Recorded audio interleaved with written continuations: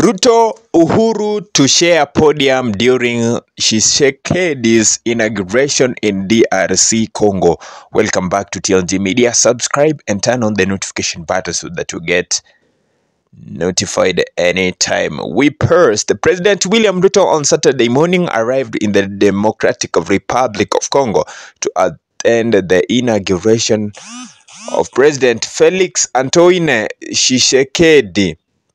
The president is likely to meet his predecessor, former President Uhuru Kenyatta, who landed in DRC on Friday to attend the same event. This will be the first time President Ruto and former President Uhuru will share the same podium since the Kenya Kwanza regime ascended into power.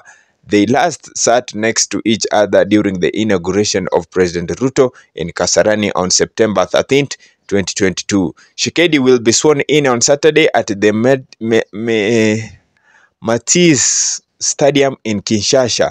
President-elect Tshisekedi garnered more than 70% of the vote cast during the general election. The election took place in December 2023, where he secured his re-election for a second term. Uhuru, as the facilitator of the EAC-led Nairobi Peace Process, was accompanied by Uganda's Vice President Jessica Alupo. More news to follow. Subscribe on TNG. My name is Omache.